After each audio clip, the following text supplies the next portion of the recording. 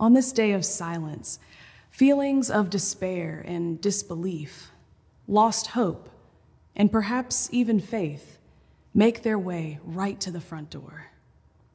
You can imagine questions like, how do we go on? Who will lead us?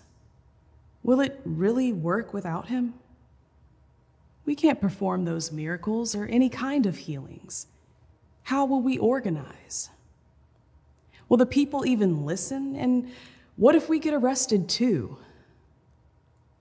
Consider for a moment with me what it would be like to know or to not know how the story goes, to not know that resurrection is coming, to not know that the veil had not just become thin, but would be torn open.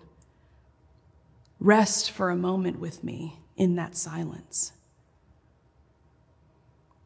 Let us remember that Jesus' death was decided by the governing body, and it became a symbol of what could happen to others who dare follow his teachings and callings. Consider what it would be like to live without that hope, that existence, that very presence of God. And suddenly, it would return to them. The miracles witnessed, the words and teachings, the signs and wonders, the healings on the road and in the land, all that Jesus said would become clearer to them, bit by bit. Some would even begin to say, I believe in God, the Father Almighty, creator of heaven and earth.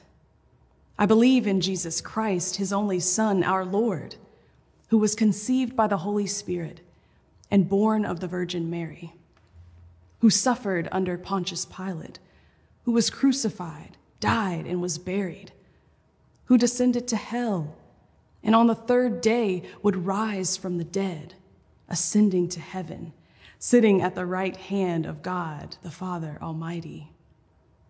From there, he will come to commune with the living and the dead. Then, can you hear them saying this?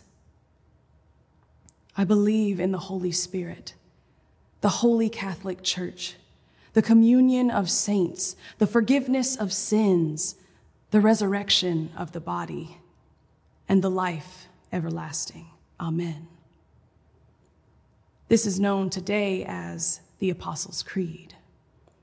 Friends, the presence of the Lord is here. It always was, is, and is yet still on its way.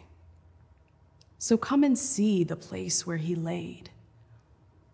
And on this upcoming Holy Saturday, next Saturday, may we remember that you were the stone the builders rejected, but you now have become a cornerstone to the nations. And so it is.